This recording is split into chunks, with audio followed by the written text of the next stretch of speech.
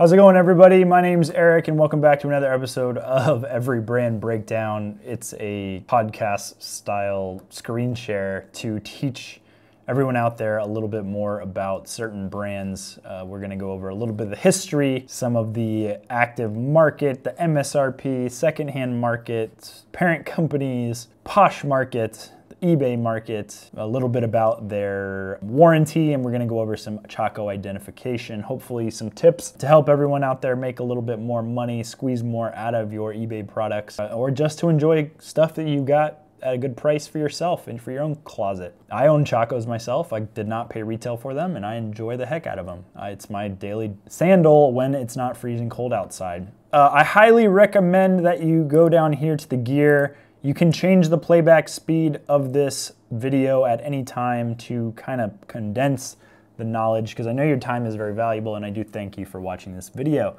I have flipped Chacos a lot in the past. You could see from 2013, there's a nice Chaco logo. These are a pair of Z1s that I found, and that is some pretty cringy hair and pearl snap button down. But that's a pair of Chacos for the history books for everybody. Chaco, you can go to chaco.com, and interestingly enough, it brings you to Chacos with an S.com. So they own the domain Chaco, and it pushes you to Chacos, even though it's called Chaco. They got that name from Chaco Culture Natural Historical Park, Chaco Canyon. The Chacoan people, they were like a Pueblo people of New Mexico. I've actually been to Chaco Canyon, it's pretty cool. But they used to be called Gecko before they changed the name to Chaco in the early 90s. The first pair of Chacos, or geckos, it was invented in 1989 by Mark Pigan in Colorado, and he was looking for some sort of footwear that his feet wouldn't get wrinkled up after fly fishing and whitewater rafting. So the aquatic amphibious shoe sandal of Chaco was born.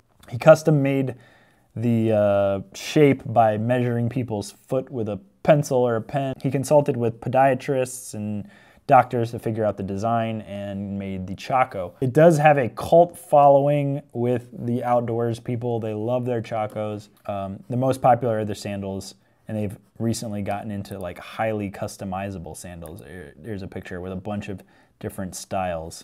They are no longer a privately held company. They were bought in 2009 by Wolverine Worldwide, which is the same company that owns Harley Davidson, Hush Puppies, Keds, Merrell, Saucony, Sperry, Wolverine.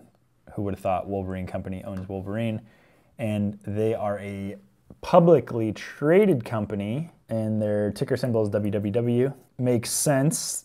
They own Chaco. It's going up. People love their Chacos. PE ratio of 16 and dividend of 1.35%. And here's a look at their Instagram, 370,000 followers, very professional. And they have engaged with me. I've tagged them before, and they have responded with hearts and comments. So that's pretty cool for them to be able to have somebody that's engaging with them. Can't say enough good things about Chaco. So we're gonna go back to their site and kind of browse a little bit.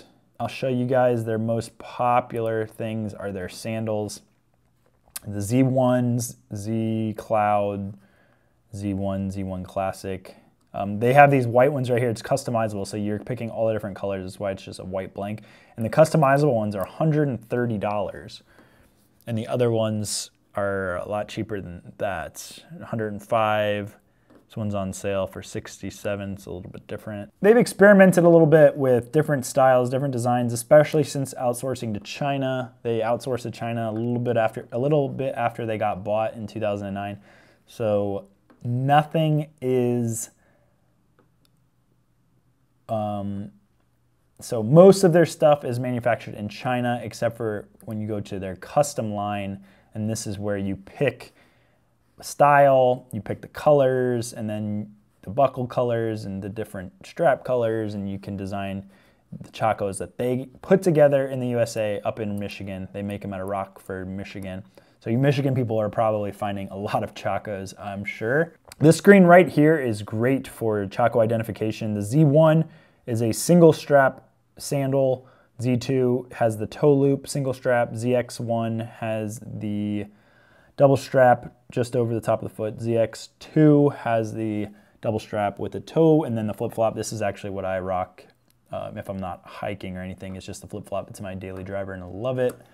But you're gonna wanna use these identifiers in your listing if you find it, because you're gonna want people that are looking for that specific sandal to find it, right? Someone might be looking for a Z1, Z2, or whatever. And if you don't identify it right, you're not going to necessarily get the most money that you could get. So they have a really good design of their sandal. It's really simple. The footbeds are very durable. They have a pretty high arch and supportive sole. It's just very simple. I think there's only 7 or 8 components to a shoe. And this strap is a one-piece strap. This strap right here, if you could see, it's a one-piece strap that kind of like goes under, weaves under the footbed on the top, and when you adjust it to your size, you kind of pull it through, and that'll maybe make sense a little bit later in the video. They are an REI brand, so if you type in Chaco, sandals will come up. So they do sell them at REI, which is a good thing, makes them more available throughout the country. Let's go to Check-a-Flip and see what the used Chaco looks like. 32.81 with 30% sell-through. I do not believe this sell-through rate right here. Chacos sell pretty dang well. So let's go to eBay, type in Chaco. We're gonna go to used, and there's 5.6 thousand used pairs online right now. As you can see here, they do have the model, and that's something you're going to want to identify when you find the shoe. And it's really easy from this My Chaco link. I will actually put this link in the description for easy access for all y'all. So we're going to look at completed first. So 7.3 thousand completed. And then we're gonna look at sold. And 5.5, almost 5.6 sold. That's just about a 77% sell-through rate. So I don't know why Check-a-Flip is very inaccurate. But so the highest priced shoe that's sold used on eBay is a shin boot. It's a high boot from Chaco, 125. The Grateful Dead bears, so that's getting into a little bit of subject matter. There's a boot, there's a pair of Chacos for pair of Chacos. 78, 85, some rainbow ones for 84 used, those for 70, 72, 79. But the high end you're looking at is 70-ish, more than likely in good condition. And the lowest we're looking at is children's bids. You don't always want to do bids. I'm not a fan of bids on certain items, and this would not be one.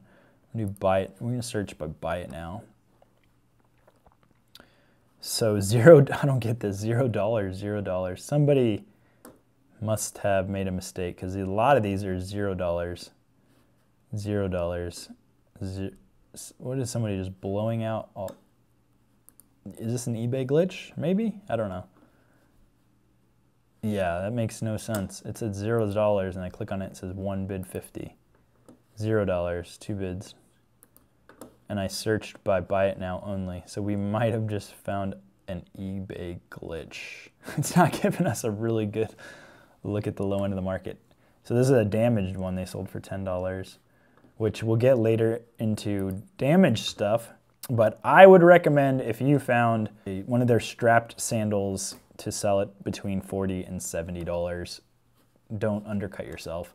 Let's take a look at Poshmark. We're on Chacos here. See, 50 bucks, 40 bucks, 30 bucks, sandals with a box, 85, 95. These are new. Hold their value fairly well. We're gonna go to sold. There, what do you know? 70, 70, 30, 18, maybe underpriced. Somebody desperate to sell them, or some damages. Took an offer, maybe wanted to get rid of them. I don't know.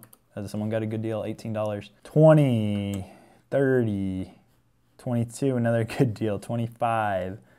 Some boots, sandals. The sandals are what you're gonna see the most, but they do make shoes and boots. I haven't had as good of luck with the shoes and boots. Well, with the shoes as much as the sandals. I don't think I've ever really found a pair of their boots. Next, we're gonna take a look at some sandals in person to show you guys a couple things about it.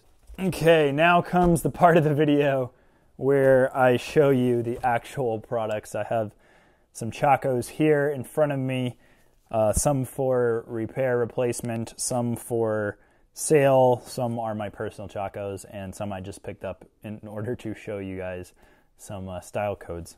First off, we have these. They're a Z2 because they have the toe loop right there. And if we look to the back here, it's a men's size 12, and then there's 2 dots on the outside, meaning that it is normal width because they do make a wide one. If it were to have dashes, it would be wide width.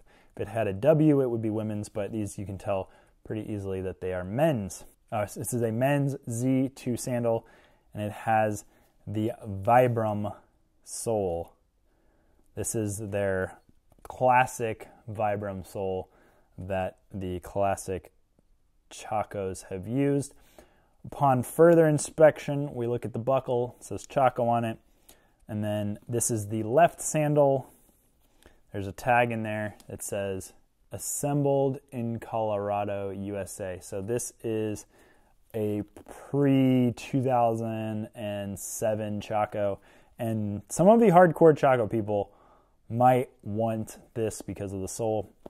There is a little bit of wear right there on the heel. Not that big of a deal. The actual sole is still in really good shape. But the thing about these is you can see there's a little bit of tearing right there. And then if I look at the right one, there is a lot of tearing right there. So I don't want to sell them like this. I'm actually going to send these into Chaco, and they will repair or replace them for free, which is really awesome because that will get these recycled or back to usable, sellable condition. That's the plan with these.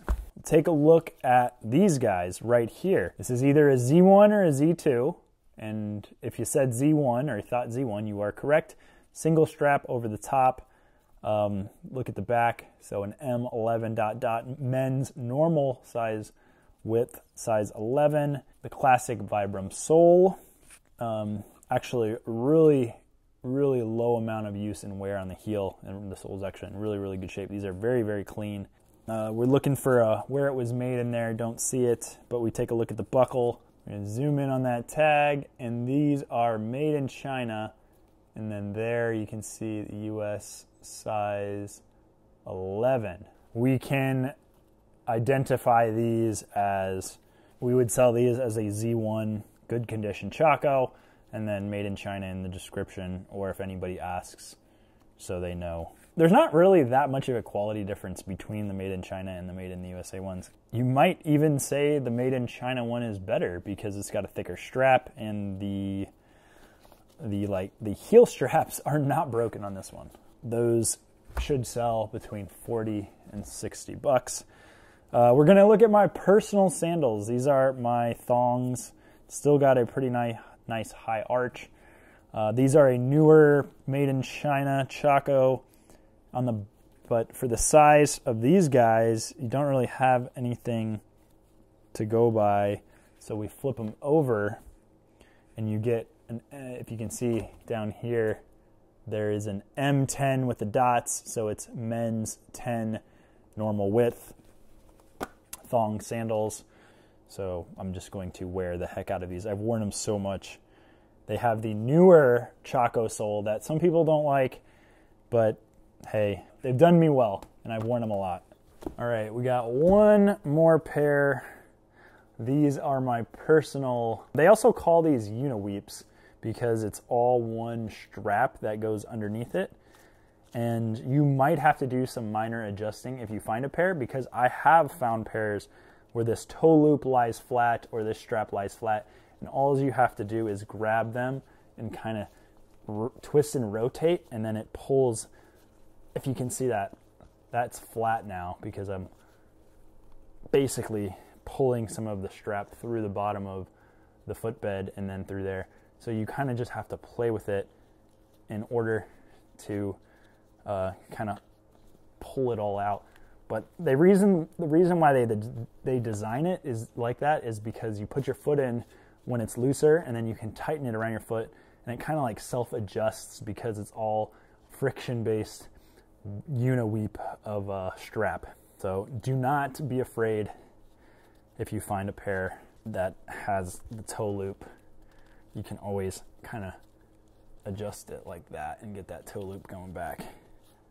But these are a Z2 because it's got the toe loop, a newer Chaco sole, and if we look around, we should find some sort, oh, this one's on the right shoe for whatever reason, but we have our made in China tag.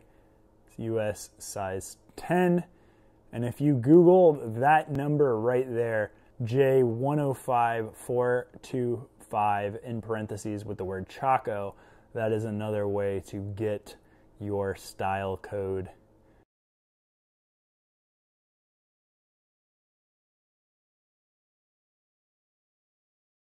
They are going back in the closet, but they would sell for between 40 and 60 as well, especially in this good of shape. Not that much wear. And still on the bottom says men's 10 with the dots. Got a little bit more of the Chaco branding on the side. The older ones do not have the Chaco branding on the side. And then the older ones also do not have the Chaco branding on the side. Last but not least, some kiddos. I actually picked these up just for this video. That Chaco tag, so we're going to Google that J180285 number right there.